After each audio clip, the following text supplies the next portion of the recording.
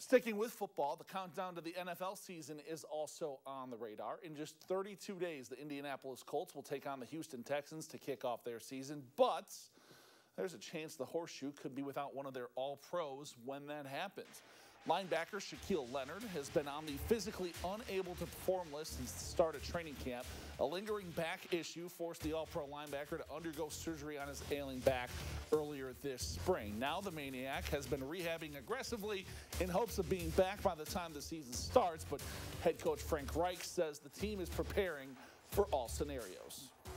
I'm hopeful and optimistic that he's ready, but you're preparing as if he's not going to be ready. So, you prepare for worst case scenario. You're pleased. But Shaq is preparing like he's going to be, like he's playing week one. He's doing a lot of extra work, and he's getting his mind right, ready to play. That's exactly what needs to happen. He's got his mind ready to play.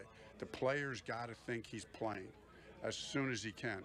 And then we all get together and then trust the process and figure out what's right.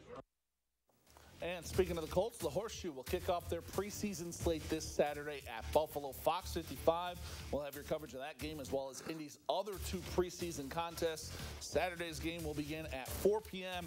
Time, dates, opponents for the other two right there on your screen.